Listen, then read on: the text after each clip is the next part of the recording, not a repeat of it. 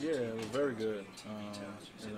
At this time, especially a team coming in and they still in a position to try to get a position, and so we knew they was going to fight and we was going to get their best. So it was very good. It was needed.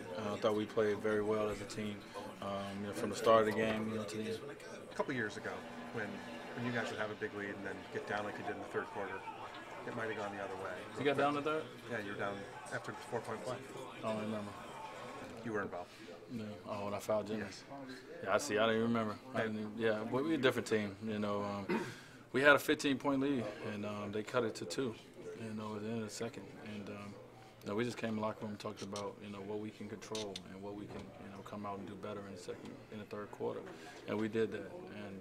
And so we understand the game is a game full of runs, and it's going to be moments where it's going to be amazing. There's going to be moments where 3, 4, 5 plays might go bad for you. But you just got to keep it going and keep working your game. So the locker room would have been a much angrier place a couple of years ago at halftime. Been more angry individuals, and I don't know if it would have been as much talk. Now we come in, we talk about what we need to do, as a team, and then we just go out and handle it.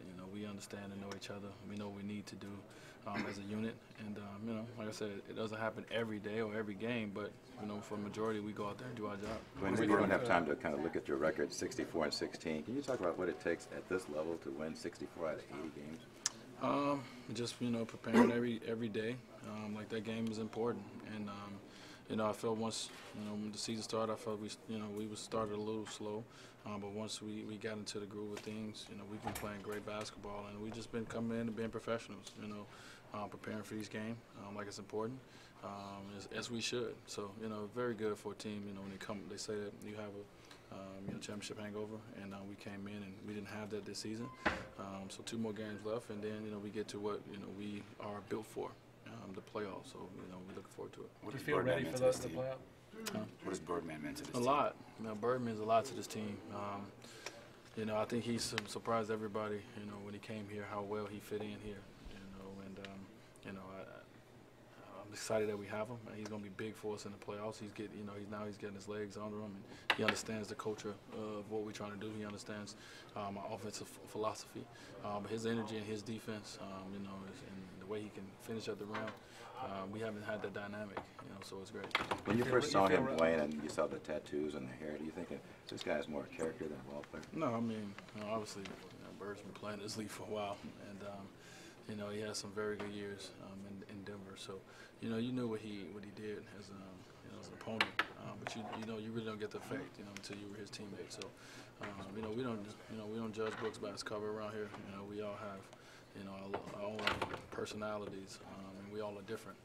But we all have one common goal, and that goal is to come in, do whatever it takes to win a championship. And guys come in the locker room. We got great teammates, great individual guys, and so he fit right in.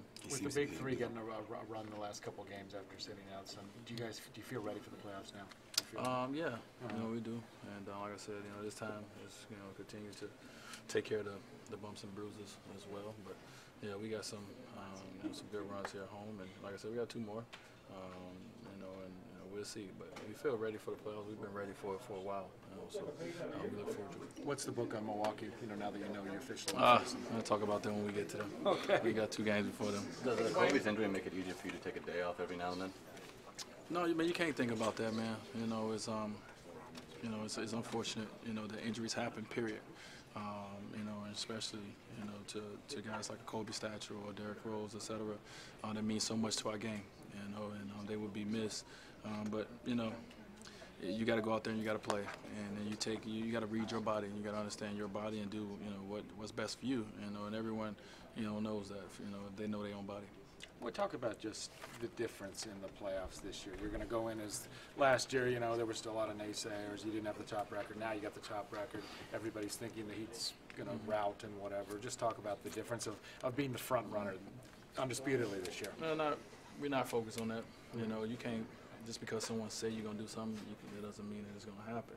We have to come in and understand that every team is in this playoffs for a reason, no matter what seed you are. We got to come in and take care of business like we've done all season and like we've done since we've been together. So we're going to come in and we're 0-0 with Milwaukee when we face them. And the first game we're trying to win just like they're trying to win, and we go from there. And do you have any thoughts on Kobe's injury? Well, I mean, as I sent out a tweet, yesterday, and I reached out to Kobe, and it's obviously it's unfortunate that this happened. I mean, he's having a hell of a year. You're talking about somebody willing the team, to a goal. He's doing that. So losing Kobe, as a for our game, it's not nothing that we, for our game, that's not nothing that we wanted to do. But only thing you can think of, when you see someone like him and you hear, like I said, you hear his interview afterwards, and you know that he's going to do everything in his power to come back and be the Kobe Bryant that everyone's came accustomed to. So you can believe him when he said it. Dwyane, tomorrow with Major League Baseball will honor Jackie Robinson. Can you just talk about his lasting and kind of transcending impact even today? Well, it's amazing. My kids and their kids and kids. He's going to forever be known.